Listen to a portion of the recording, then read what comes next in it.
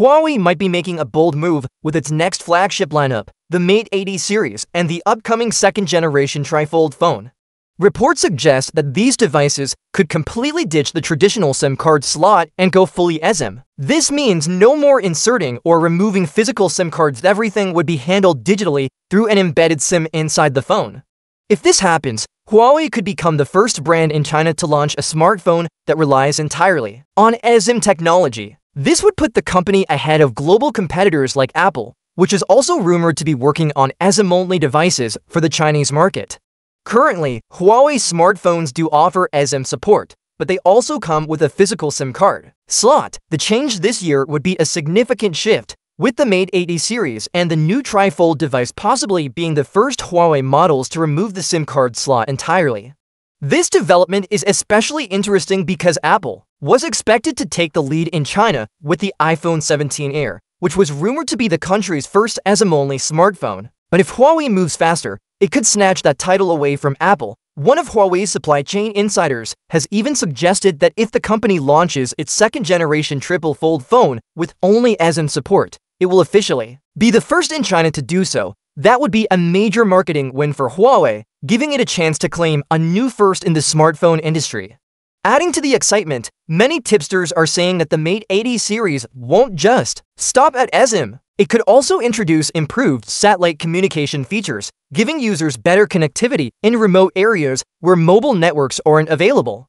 The upcoming second-generation trifold, expected to debut in September, is also rumored to come with the same full eSIM functionality and enhanced satellite capabilities. But Huawei isn't the only Chinese brand heading in this direction.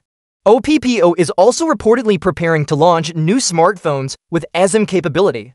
These could be released by the end of the year, potentially giving consumers more options in the eSIM-only category. Even China's Science and Technology Innovation Board Daily has reported that the new triple-folding Huawei phone could become the first fully eSIM smartphone in the country. This kind of coverage shows that the move is being taken seriously in the tech industry, and Huawei seems determined to take the lead. Of course, the big question is whether all Mate 80 series models will come with eSIM-only support, or if Huawei will keep the feature exclusive to one or two high-end variants. This detail hasn't been confirmed yet, so we'll have to wait for official announcements in the coming days or weeks. The shift to eSIM brings several benefits. Without a SIM tray, phones can be made slightly slimmer, and the internal space saved can be used for larger batteries or improved cooling systems. It also means fewer moving parts, which can make devices more resistant to dust and water. For consumers, it could make switching between carriers or managing multiple numbers more convenient. Everything could be done through software without needing to visit a store for a new SIM card. However, not everyone may welcome the change immediately. Some users still prefer physical SIM cards because they're familiar and can be easily swapped between devices without depending on internet access. There's also the concern about how quickly carriers in certain regions will fully adopt eSIM technology. While China's networks are already supporting it, some users might face a learning curve. Still, Huawei's decision could set the tone for the next generation of smartphones. If it works well and is well received, other brands in China could quickly follow, making eSIM the standard rather than the exception.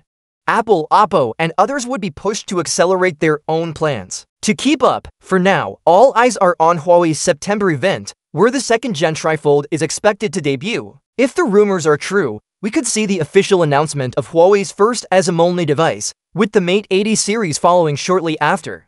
This would not only mark a big step in the company's hardware evolution, but could also shift the competitive landscape in China's high-end smartphone market. Whether or not all Mate 80 models adopt the change, the possibility of Huawei beating Apple to the punch in its home country is a storyline that will be hard for tech enthusiasts to ignore.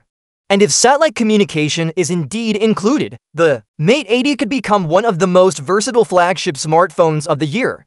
As we get closer to launch day, we can expect more leaks and confirmations to surface. Until then, the big question remains: will Huawei officially become the first brand in China to go completely eSIM? And will this be the start of a new era for smartphones in the region? The answer might come sooner than we think.